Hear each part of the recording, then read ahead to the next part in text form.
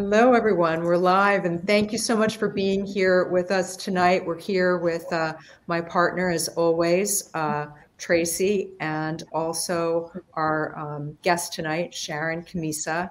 And we're talking about how we can be better about understanding our health through Mediflix, who's transforming health communication with their platform. And which kind of brings together healthcare education and entertainment in one wrapper. And so, as you know, we've been talking with you every month about how we can bring to patients more opportunity, right? All of us, the people of healthcare, more opportunities to be engaged with really credible information that allows us to ask better questions and really think about our health and our healthcare and the healthcare of our family in new ways. So Sharon is the Chief Commercial Officer at Mediflix, and we're so glad that you're here with us tonight. Thanks, Joyce. I'm really happy to be here. Thanks for having me. Yeah. I should point out that we are in all different time zones here. So sorry, and afternoon where you are. So I do apologize. Although it's gloomy on the East Coast, so it does seem a little evening. Sharon, I was really intrigued when I was introduced to Mediflix. I'm a huge entertainment fan. I was like, how can you actually make healthcare information more understandable? So can you give us an idea of what Mediflix's purpose is and, how you're going about to do this? Sure. Thanks for asking. So, it's not an easy feat, of course, as we all know, but it's all about storytelling. It's all about really just getting to the heart of telling stories of real people, telling stories of doctors, helping people really understand from point A to point B what people are going through. It's a sense of community.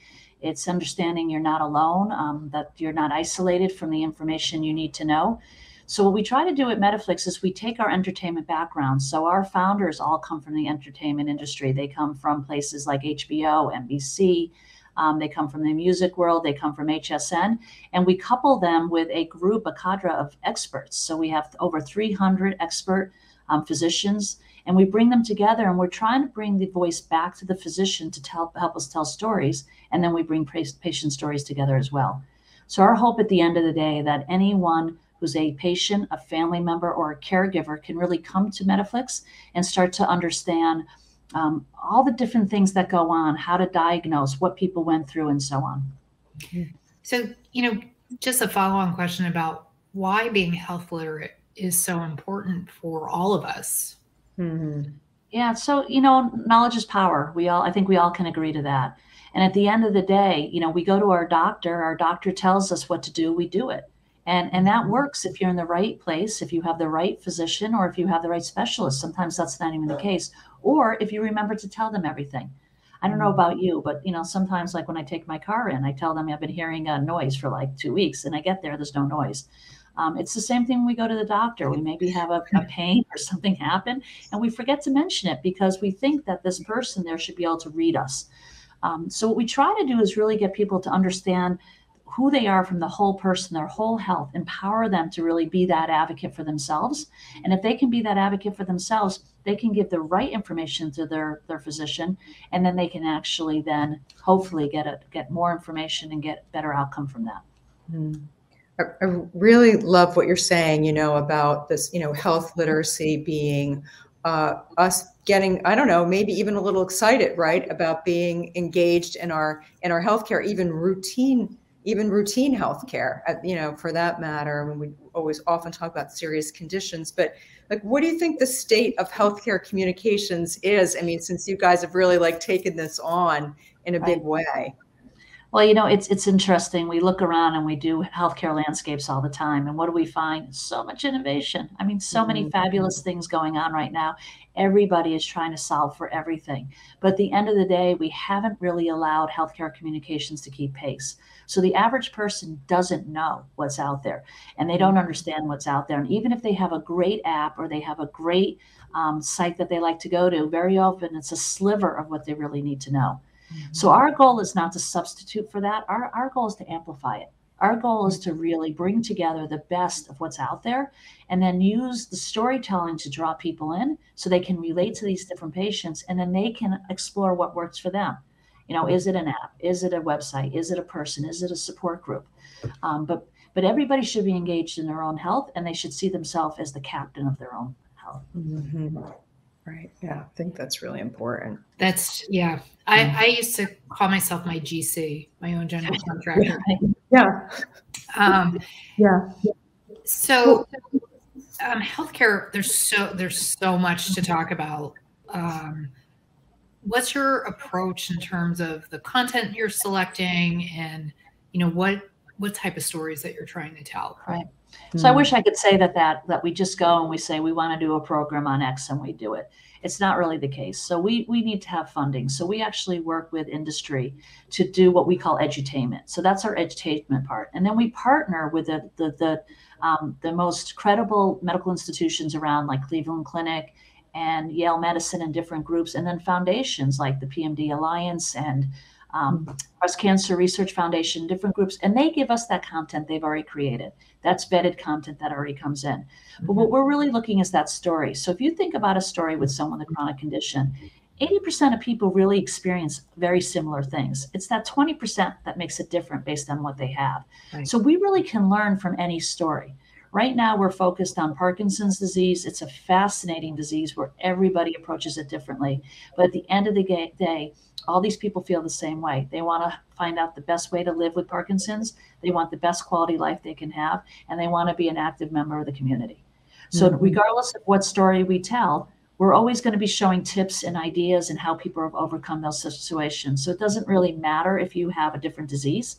Now, it will matter when we connect you to research or connect you to clinical trials, but it just in terms of really empowering yourself to really take control. There's learning from every person who's living with a chronic disease.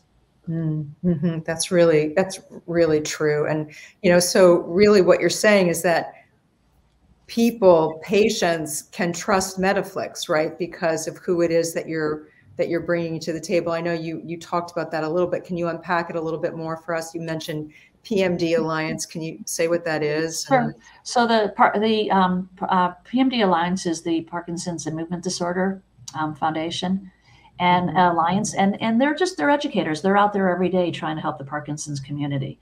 So it's all about Parkinson's. They're a local group that has a Facebook group, a support group. So we want to bring those people in and those groups in because they're doing the everyday hard work of really communicating to these audiences. Cleveland Clinic's another example. Cleveland Clinic is out there. They're educating their group around them. We want to connect people to Cleveland Clinic because they're reputable. So at the end of the day with Mediflix, we hope to have 15 to 20 of the largest and most reputable medical institutions that we can. And importantly, we don't have ads on our site. We're not trying to push a certain therapy or product or brand. What we really want to do is we're pushing into information, disease awareness information, unbranded information that you can use to make your own decisions. Yeah, that's really huge. And I love too that you have, you know, these experts, not only these organizations, but actual individual leading experts, you know, in various chronic illnesses, right? Who are vetting your content, right? I mean, you're not just putting things up because, oh, this looks good. I mean, it's actually going through a lens, right, of an expert point of view. Yeah, I mean, we need peer reviewed, right? We have to make sure at the end of the day, we don't contribute to the problem of too much information, that we help solve the problem. We have 37 directors across different conditions, and then each of those essentially have a group of experts underneath them that help us fill out the categories. But every one of these experts you'll speak to, whether they're the top expert at HSS or the top expert at Yale or anywhere, what we learn from each of them is that every person they can help, they'd like to multiply that by hundreds. And that's why they're interested in working with us, is that they're very satisfied with the people that they can speak to one-on-one, but they want to amplify that. They want to be reaching thousands, hundreds of thousands of people. And I use obesity as an example. In obesity, there's only about 4,800 certified obesity specialists in the United States. Yet as a country, we're almost at 50%. It's becoming an epidemic. It's our next epidemic. So what happens when we educate people? Where do we send them? I mean, where are they really going to get the help they need? So what we're hoping to do is by bringing them into the fold, that we'll give them the strategies and tools and information to help get them on the right road. Mm-hmm. Mm-hmm. Yeah, and Sharon, you bring up a good point, because I was having a conversation with a different chronic condition advocacy group, and they brought up the fact that there were such a small amount of specialists within this particular. So people were waiting 6 months to get an appointment. So it is important, pre-diagnosis and post-diagnosis, to have, other information, other places to go to, because you're only going to get to see that specialist for a short period of time, infrequently. And do you feel like that's a place where you can play? Yeah. So one of the fundamental offerings that we have is access to the physician. So you can't talk to all these people, right? Because there's just too many people trying to get in. Right. But what we're doing is we're creating a personalized approach to questions, Q&A, that people can go into, and they can have a guided discussion based on information from one of the experts. We're also creating live summits where we do live meetings like this, but we take questions. We have an audience there, and we take questions from the audience, because we want to get real people questions answered. So what we want to do is, we don't want to prolong it. I don't know about you, but I've been waiting, sometimes I'll wait 3, 4, or 5 months to see an expert, and then find out I'm not at the right place. It actually should be somewhere else. And then I have to start over. Right. So it's not a very efficient system the way we've set it up. So if we can help cut through some of that, and we can actually help get people to the front of line, so to speak, by getting some of their questions answered, we're hoping that we can get people in the right place at the right time, so that they can have the best chance for the best outcome. Mm-hmm. I love this conversation about asking questions, because there are data that show that if we're asking questions of our healthcare providers, whether it's in our consultation room or, as you're saying, through access to experts, you wind up with a better health outcome at the end of the day. So even the simple questions are like, well, what other options are there? Or can you please explain the stakes to me of this once again, making sure that we really understand it. Like we say, like, what's health literacy? Right. It's having that confidence of understanding. Right. And I think answering questions is paramount, but how about knowing what questions to ask? Exactly. Right? How are we supposed to know that?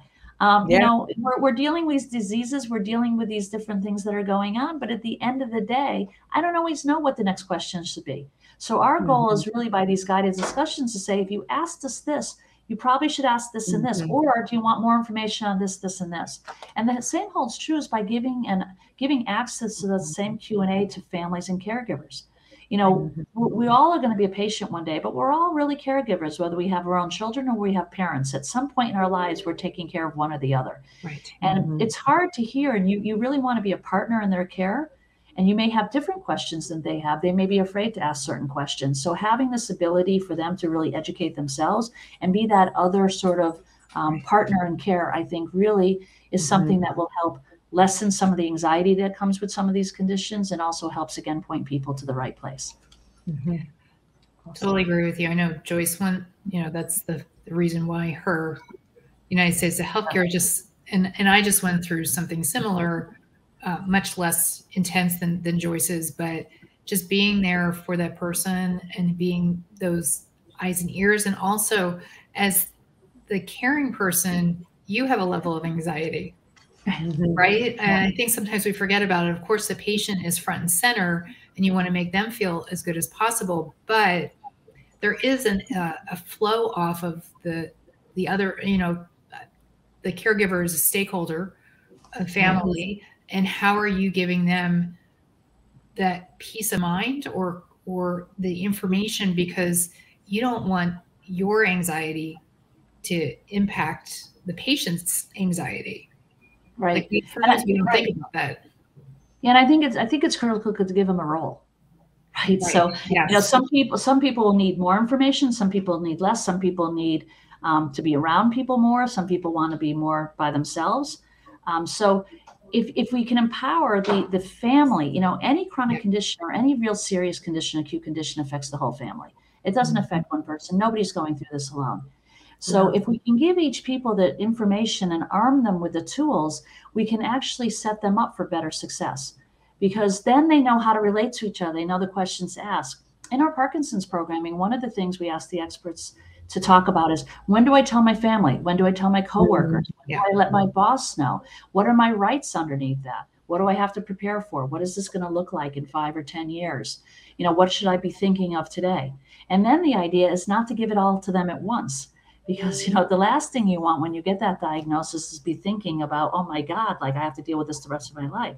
So it's helping people choose and guide them and show them this is a journey, this is a path, this is a successful path. You can, and there's no testing on our path. You can, no one's going to give you a grade, so you can go at your own speed and at your own time. Right, your own time. So tell us about some of your special projects. Like, what makes Mediflix different? Like, why do we want to go there? So I'm hoping it's the storytelling and it's the people telling the stories. We're working with a surgeon right now who actually at one time was 460 pounds. And we're telling his love story. He has a love story with his wife. And we're telling about somebody who lost a couple 100 pounds and kept it off and has been successful. But he tells the story about not only having weight bias, but also having just, he's Black, and just having the bias of that. He calls it the double whammy. But we're telling a health story, but we're telling in a very relatable story about somebody who couldn't really, had a fight really against a lot of odds just to get to where he was while he was dealing with this issue, this health issue. And his whole family came along. His wife has written books about healthy eating and how she substituted foods. They talk about vantage points, how they would go into a situation and he would be feeling one thing because he couldn't fit in the seat, and she'd be feeling another thing because he couldn't enjoy a show. And it was like they just weren't really communicating. So we're hoping that's the kind of thing that will be different. We're working on a program that should be very exciting for Alzheimer's patients that we think will really bring people in and help tap into that a little bit. And then we're working on the personalization, really bringing the whole platform into a personalized journey so that you really will be guided. You'll be served up different things, maybe something you might be interested in, something you should know about, maybe someone you should meet. That's great. It's great. Really super, super, super, super. So at some point you'll be up for Academy Awards, Emmys, things like that. Certainly hope so. We've been trying to work with only Emmy Award-winning producers. We have one who has been nominated 23 times, so we're hoping for a win. So we'll see. But that's not really what it's about. The part's about really, I mean, we say that when we promote to people that we're doing that because we want to tell the best stories. We want the stories to come through, but we also want to put the power back into the physician and the experts back into their hands. We want them to tell us what we should be doing, and it's not one way fits all. So we need to give multidisciplinary options. We have to take into account where people live, how they live, and we have to really say to them, we don't all have access to the same opportunities, but we should have access to the same information. If nothing else, we should know the same information. And that's really where we're trying to live, and that's sort of the playground we're living in. So it's very exciting for us. We're meeting incredible people. I haven't met one physician or one expert or one patient who doesn't want to help other people have a better experience than they did. And it's really rewarding. We beat up this industry, the healthcare industry, so much every day. But really, it's a collection of really good people, smart people trying to do things that help people. And if we can let that shine through and focus on that, and I think that, hopefully we're onto something. No, I definitely think you are. I think there's so much to be said about being able to tell those empathetic stories, right, that anybody can relate to. You can relate to struggles and then the solutions. Okay, here are the pro tips. That's what we try to do at United States of Healthcare. Yeah, we're going to tell you a story, right, so that you can relate to that story and that human being. And then we're also going to give you the pro tips. Like, even those of us who know a lot about healthcare, we wind up in the system and we're like, oh, holy smokes, even I, with everything that I know, am coming up against hardness, right? So how do I then, share an experience, a tip, so that somebody else doesn't have to go through it the same way? Learn even when you know what question to ask, it's how to ask the question. There's even there's that too. Right. Absolutely. I mean, I think, like everything that the three of us are doing, multiply that by the hundreds and thousands of people trying to do stuff. We're trying to cut through that. We're trying to create, again, a path. And the path isn't a substitute for what anyone else is doing. The path is to help you and illuminate those places along the way, so that together we can see what will work for us. And I think it's important to understand that we're all individuals. So even though there's a median that you're talking about of this, okay, this is where the baseline is for these particular conditions, there's also that individualities that we have to account for that I think sometimes get lost. Yeah, absolutely. And it's great that you're honoring that. Yeah. And we have to tell good, positive stories. There's a lot on TV that sort of likes to look at the underbelly of what people are going through. Yeah. It's not helpful for people who are in the middle of it. So we have to find a way, and that's the balance of education, of edutainment. So the education with the entertainment, right? Making sure that you serve each up together equally, so that at the end of the day, you leave people with something that's positive and something that's proactive. So just checking to see if anybody has any questions out there. We're coming to the end of our time. We like to keep these reasonably timed. Yeah. So Joyce, you want to close it out? Yeah, I just want to say thank you so much, Sharon, for being with us tonight and this afternoon. Or wherever you are. And thank everyone, again, our audience, for being with us and for continuing on in this quest for better healthcare for ourselves, for our families, and for the planet. It's great. Thank you. Great. Thanks for joining us, Sharon. Thank you. And check us out at www.mediflix.com. Absolutely. Thank you. Thank you. Bye. Thanks very much. Bye-bye.